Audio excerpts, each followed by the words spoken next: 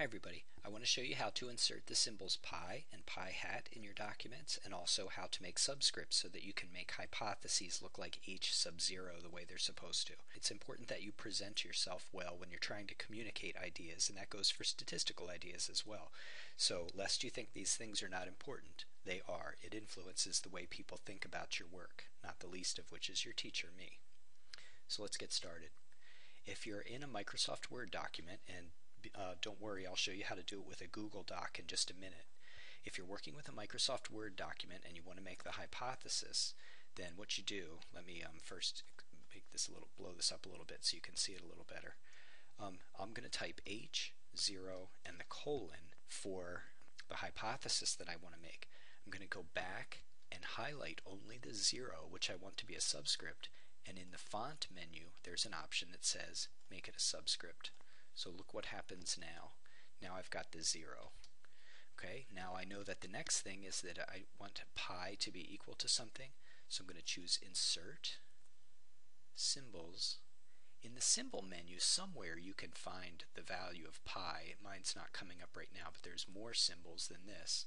And there's pi right there for me. Pi, Insert, Close. Now I've got pi equals, say, 0.90. And there's a null hypothesis for me looking the way it's supposed to. One other thing I want to show you is that sometimes you need to put a hat on top of pi, and in Microsoft Word, if you're in the Insert tab, choose Insert Equation. In the accent menu, click the upper right hand corner is a box with a hat on it. So I want to put the cursor then in the box, and now I want to put the pi inside of that. So instead of going back to the Insert menu, I'm already in the Equation menu. So from here, with all these symbols, I'm just going to click and look for the pi. And now I've got pi hat.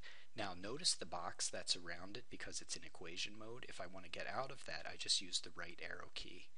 And then I can space equals 9 divided by 213 equals, and I don't know what that proportion is, but anyway, so I have the opportunity to write pi hat and put that in my documents. Okay, so that's important that you do that. Now, I said I would show you how to do it for Google Docs as well. So here's a Google Doc, H0 colon.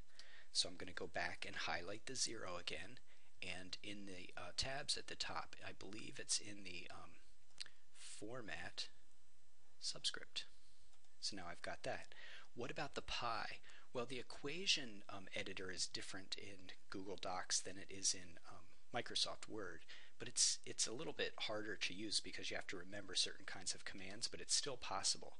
Insert, Equation, and then I have to tell Google Docs what to insert. So I'm going to use the backslash and then just type pi.